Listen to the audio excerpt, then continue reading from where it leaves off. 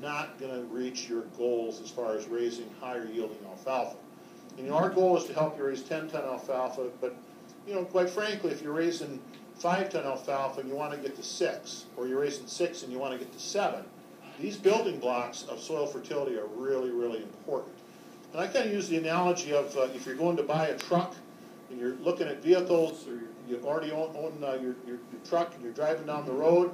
And I think a lot of producers, when we stop and think about some of these things, when we think about our vehicles, or I guess any piece of equipment you want to talk about, there's a lot of whistles and bells that are added to vehicles today, whether it's a truck or a vehicle of any kind.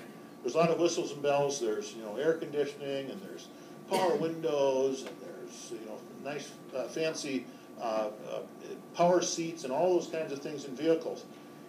And having those things in your vehicles are really convenient.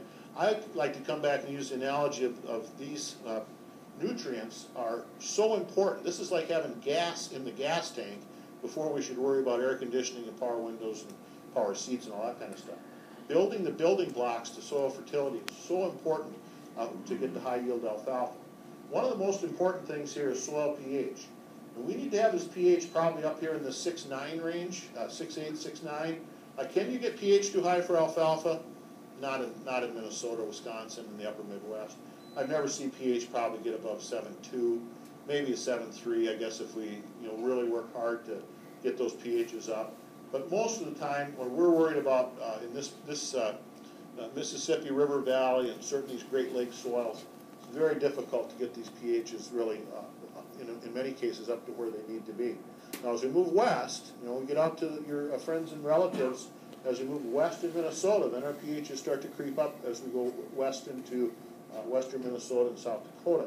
But our goal here in this part of this state is to keep these pHs up into the 6.8, 6.9, 7.0 range.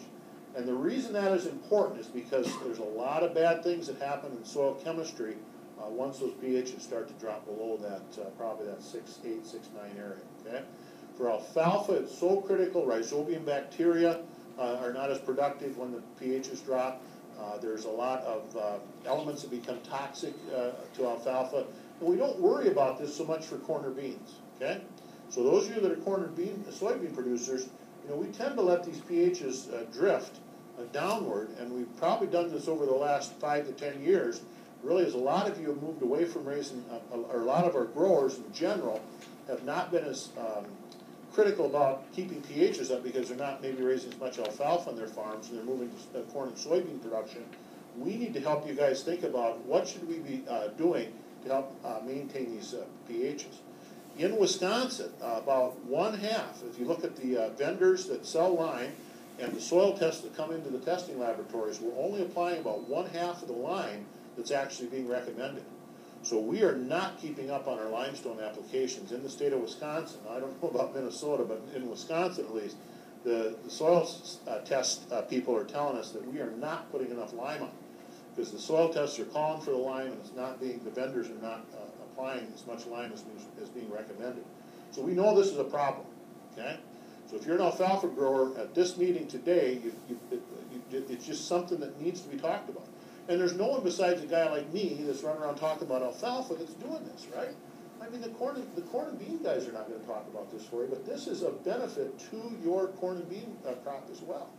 So if you can keep those pHs up, you're going to have higher yields across all your, and we've only known about this, I don't know, 90 years, right? We've only known about this for a long time.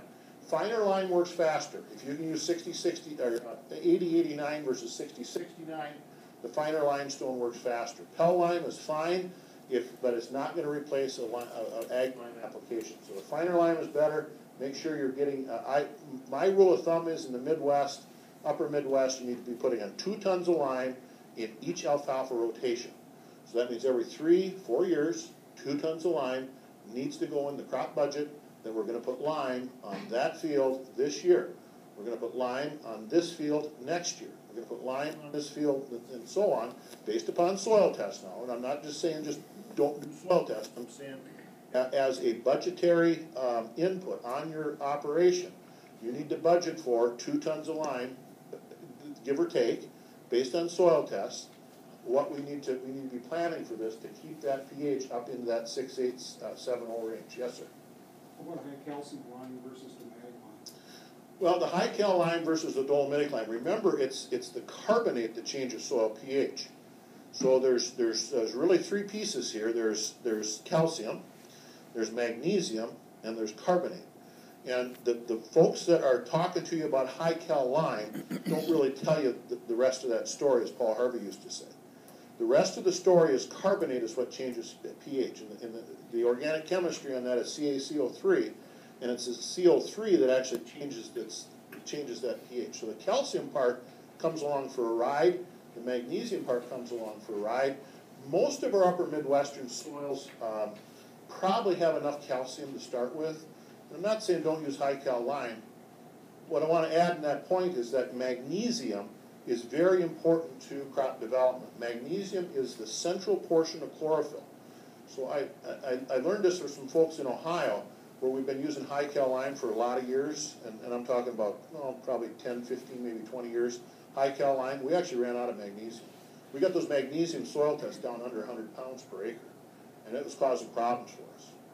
So the problem with high cal lime is that eventually you run out of magnesium. Remember, high cal lime is primarily calcium carbonate.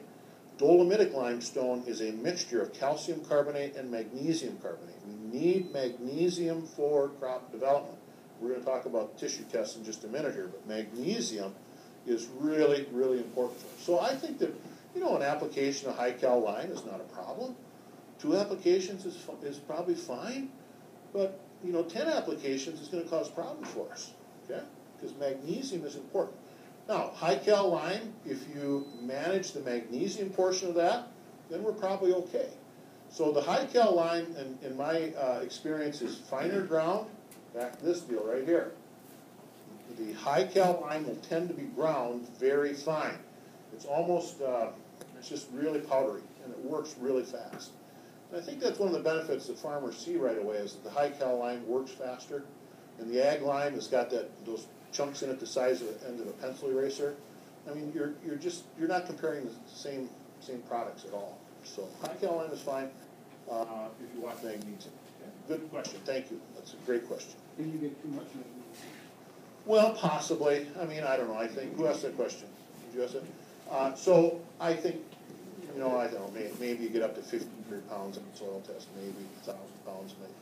But, those numbers that started getting down in that 200 range or 150 range, that causes problems. So can you get too much? Maybe.